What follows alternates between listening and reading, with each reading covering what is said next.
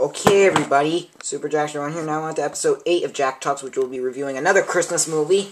This is a good one. It's based off the book written by Dr. Seuss sometime in the 50s, and that was also based off a animated cartoon TV special that was released in 1966. And this is a remake, a live-action remake in 2000. It was made by Imagine Entertainment and released by Universal Pictures. It has none other than Dr. Seuss's How the Grinch Stole Christmas. This is the 2001 Collector's Edition DVD. I know there's also a 2003 Deluxe Edition DVD, which is in stores during the holidays, but this DVD's still pretty good. I know Mars 589 has this DVD, except his copy has the film in widescreen, while my copy has the film in full screen, but that's okay. Anyway, spine. In the back it says, Instant Glow, stayed by J. Carr, the Boston Globe. That can make your heart grow 3 sizes if you're not laughing too hard, stayed by Steve Murray of Atlanta Journal-Constitution, and Holiday package that kids will embrace and parents will adore, say by Phil Wunsch of Dallas Morning News. It has quite a few bonus features, and this is one of the very few DVDs to actually have DVS Descriptive Video Service. Not all DVDs had that. That special is pretty good, but between this and the cartoon 1960 special, I still think the cartoon version is way better than this version, but this version is still pretty good. I like the cartoon one a lot better, but this film is still pretty good though. Not bad. It's still good. See, there's the DVD guide with 20 chapter selections, and here's the disc. Okay, I'm gonna get to reviewing the film. It begins in Whoville. Well, we see a bunch of snowflakes falling, then a snowflake comes up, we go inside the snowflake, and then we enter Whoville, and Cindy Lou Who's role in this role is a lot larger than the book or in the special. So it's good for her to actually have a bigger role. Oh, and anyway, so the narrator is then saying the quote, "Oh, like every Who down Whoville liked Christmas a lot, but the Grinch who lived just north of Whoville did not." And then we see the Grinch's mountain, and then 4 teenagers come up there, and they're about to go up to the door, but then a monster comes out, and scares them away. But then we realize the monster is actually not real, and that it's actually this fake. Just like robotic, like fake thing. We see Max the dog behind it, and then the Grinch comes out of his home, and then he says, "So they want to get to know me, do they? They want to spend a little quality time with the Grinch." And then the Grinch turns around, we see what he looks like. This has Jim Carrey plays the Grinch. So then him and Max enter Whoville, and then they go, and then Cindy Lou Who and her father go to the post office because her father's the post office man. Everybody's complaining that their mail is mixed up, and then we find out the Grinch is behind the mailbox, and then he's restoring mail, saying like, "This is hers, now it's his. This is his, now it's hers." And then he gets a bunch of mail, and he's saying jury duty, blackmail, pink slip, and then all the other stuff. And then Cindy Lou Who walks in. She finds the mask that the Grinch was wearing. Of course, the Grinch is up on the ceiling. She doesn't see him, and then Max sneezes, like this little thing that dogs do when they sneeze, and Grinch said Gesundheit, which is, we know, Gesundheit is bless you in German. And then Cindy Lou Who turns around and sees him, comes off the ceiling, and she says, "You're the," and then the Grinch says, the Grinch. And then she falls down, goes, and is about to go into the sorting machine, but then the Grinch saves her. And then she says, "Thanks for saving me." And then he turns around and says, "Saving you? Is that what you think I was doing?" She nods her head and she says, "Wrong," and he says, "Wrong-o." And then he wraps her up in a package. Of course, then we go back to, and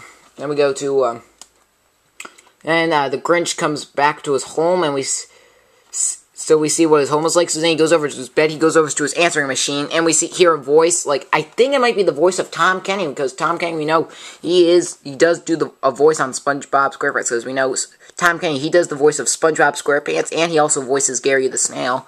He hears a message, and we hear a voice that sounds like SpongeBob's voice saying, "You have no messages." And then he plays this other answering machine with somebody say, "If you dare stand 1 foot towards me, I'll hunt you down and gut you like a fish."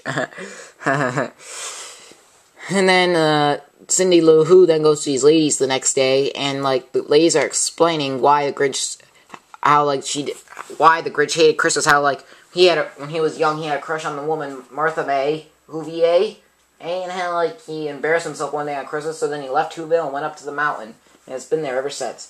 And then the Whovelation comes, and we see all the people entering the Whovelation singing, Whovelation, Whovelation, candy, cakes, and pie. I can't wait to get there to eat them hoo-hoo pie. And then everybody's there, and then Cindy Lou Who nominates the Grinch for the award, but then the mayor says that the Grinch will never come down, so then the Grinch, Cindy Lou Who goes up to Mount Crumpet and goes to find the Grinch, to invite the Grinch. So she goes up and he invites the Grinch, and then like he says he'll think about it, and then actually he's saying what he looks at his schedule, saying all this stuff. He says, "Oh, I'm booked." He says, well, "Maybe if I don't move that thing to 9 o'clock," and then he says, "But what would I wear?" And then he tries on a bunch of these clothes. He gets a little tablecloth, and he goes over to a table, and there's a cloth with a bunch of stuff above it. He grabs the cloth. Of course, none of the stuff falls off, which is basically like the magic trick. And then he walks over and knocks all the stuff off. And then he tries on it, but then he made it look like a dress. And then Mac sparks, and then he says, "It's not a dress, it's a kilt." And he rips off the thing, and he says, "Sicko." And then finally he says that he can't find anything to wear. He's not going. But then he hears somebody yodeling, and we see someone with a yodeler. He has a key, he grabs the person yodeling, and takes a person's outfit. And then he decides he leaves to go. At first, he's thinking about, okay, I'll go over there, or accept the award, grab a handful of popcorn strip, and then go out. Of course, I will be fashionably no, yes, no, yes, no, yes, no, no, yes.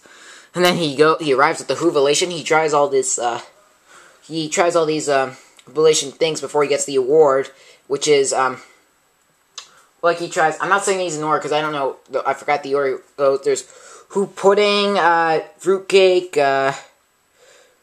and, a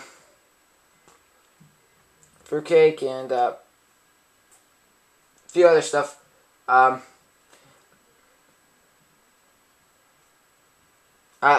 there's also a conga line, a Whoville conga line, also a beanbag race, and then he wins the award, but the award is the razor as a throwback to his childhood of how he started hating Christmas. So then, of course, the mayor then proposes to Martha May Whovier, and then he says if she wins, she'll get a new car, and then the Grinch scratches up the car, and then he destroys the Whovelation. He, destroys the tree and wrecks everything, so now the Whovelation is destroyed. He goes back up to his mountain, and he thinks of a way to stop Christmas. And then he throws Max out in the snow, and then Max has a bunch of snow on, making it look like a Santa Claus beard, so he got the idea. As the narrator says, then he got an awful idea. The Grinch got a wonderful, awful idea. So then he makes a quick Santa outfit as the popular song, "You're a Mean One, Mr. Grinch." So then, and he's up there, of course. And then once the sled's all set, he heads down to Whoville. He heads to the first house, which is Cindy Lou Who's house. He's taking everything. He's about to go up, take the tree up, but then Cindy Lou Who comes out. She says, "Why are you taking our tree?" And he says the quote from the special and in the book, "There's a light down this tree that won't light, so I'm taking it back to my workshop. I'll fix it up there, and then I'll bring it... Oh, sorry. Bring it back here." Sorry if I just dropped it. So then she falls for that, so then he takes everyone's presents up to, the mountain, so he's finally free. He got to up to the top, and he thinks that he did it, thinking that everybody will now be upset, but honestly, he hears, when he goes down, he hears all the Who's singing, "Fa Who Forest Who Doris, welcome Christmas, come this way." So yeah, and then, honestly, the Grinch sees Cindy Lou Who is right above him, right above, his big thing that has all the gifts and stuff, and of course then automatically the bag is about to fall, and then the Grinch's heart grows 3 sizes, and he's able to lift up the bag, so then him and Cindy Lou Who head down back to the Whoville, and then all the Who's spend the entire day, spend their entire Christmas in the Grinch's home, and he even cuts the roast beef. Okay, everybody, that's episode 8 of Jack Talks, which episode 9 will be up next.